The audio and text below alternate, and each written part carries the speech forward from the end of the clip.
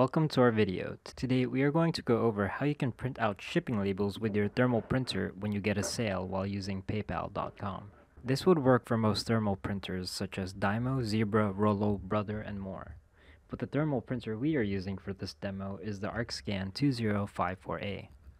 If you're using the Arkscan 2054A, just make sure that your printer is configured correctly before proceeding, or else you might run into some issues.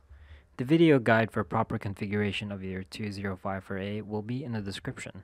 So you've got a thermal printer, and you've got a sale, and you're ready to print out your label. What do you do? On PayPal, it's quite simple. When you log into PayPal.com in the home page in the summary, go find the transaction. So in my case, it's this one. Click on it, and then once you get to this page, click on Ship. Fill in your package details as well as your shipping service. And when you're done with that, press Calculate Shipping Cost. So it's going to tell you exactly how much it costs. After you press Confirm and Pay, this amount will be deducted from your PayPal balance. Go ahead and press Print. So when you get to this page, make sure that the destination is your thermal printer. Make sure paper size is 4x6. You can do fit to page as the scale, but for me personally, 105 works great. If you want it to be a little bit more perfect, just bump the scale up a few points until the edges of the label touch the edges of the preview. So for me, 105 works, but if you just want to get through with it, fit to page works just fine as well.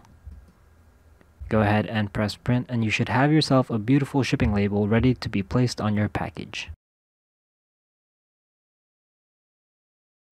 Now, if you're still having any sizing issues, you want to go through your preferred printer settings. On the top right hand side, there is a little cog. It's a settings icon. Go ahead and click on it. And once you get to this page, you want to go to My Selling Tools. Scroll down a bit, and it says Shipping Preferences under Shipping My Items topic. So go ahead and press Update.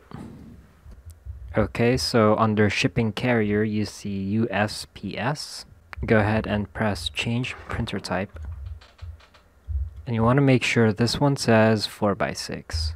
Now, if you are using a different size or you want to print a label different from a 4x6 label, then you can just pick your size accordingly.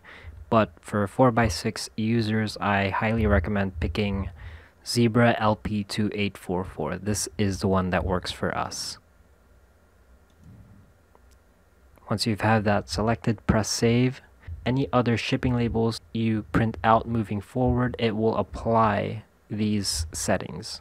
Hope we've helped. Thank you for watching, and if you need any further assistance with this, you can always contact us on our website via chat at arkscan.com.